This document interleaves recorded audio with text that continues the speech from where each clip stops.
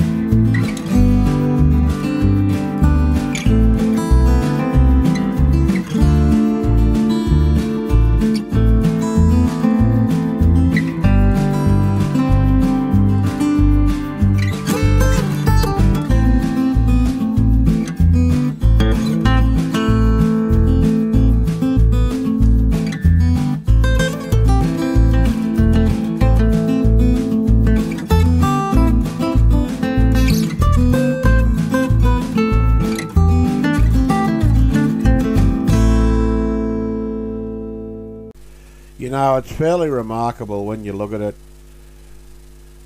This industry's gone from men with cane knives cutting this cane and putting it on the ground, and then it had to be loaded into a trailer and then taken up to the tram line and then loaded again into the carriages at the tram line.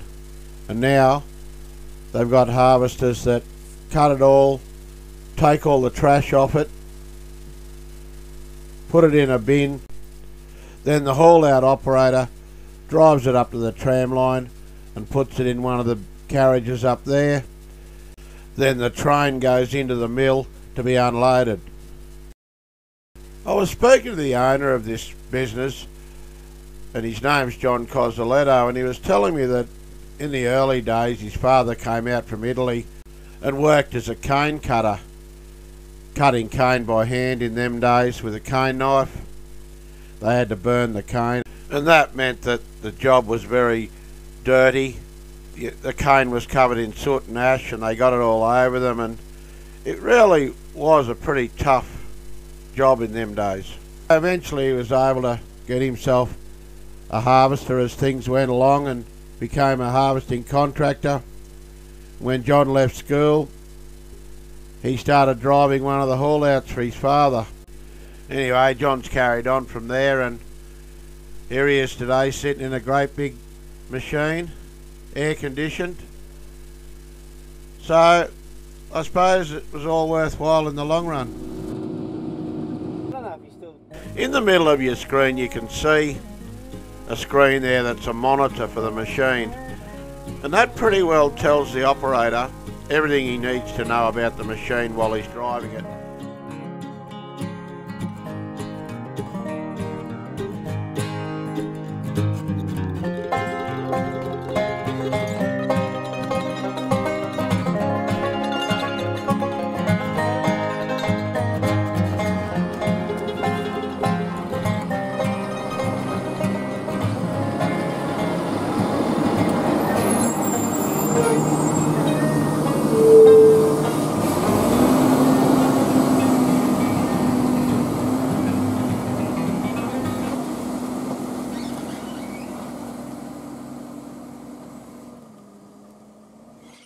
Here we're at the pad where the haul outs unload their cane into bins that are supplied by the sugar mill, and they hook these bins up to a train and tow them back to the mill. Haul outs over the years have changed dramatically. They were little tractors with little bins, all open air, and you got dirt and crap all over you all the time. You're in the freezing cold in the middle of winter. And now they're great big horsepower. They cart great big lots of cane. They're really efficient. They tip a lot better. The old ones didn't have conveyors to convey the cane into the bins. And all in all, conditions all throughout have become a lot better for the operators over the years.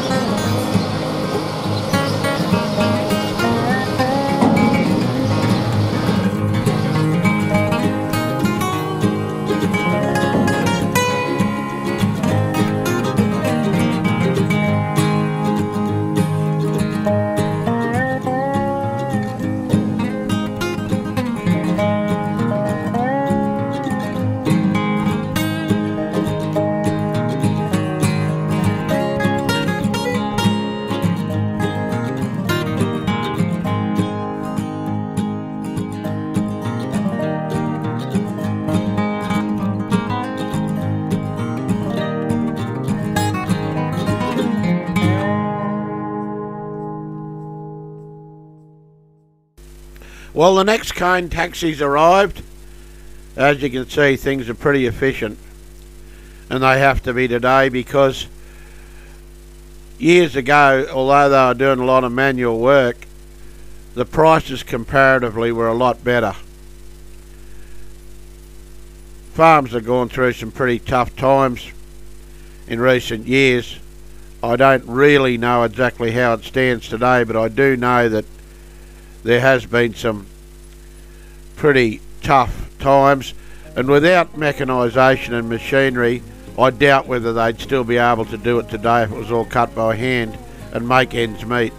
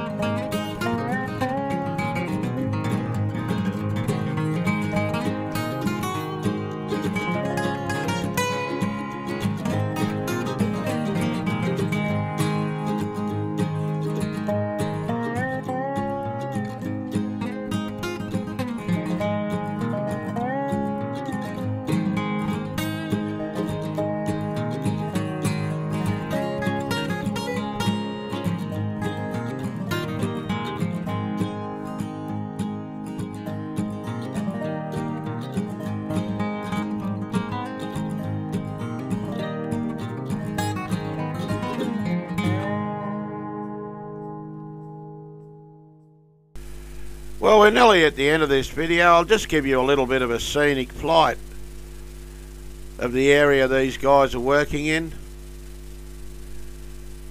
It really is a beautiful day, and I'm sure if you have to be working somewhere, it's a great part of the world to be in.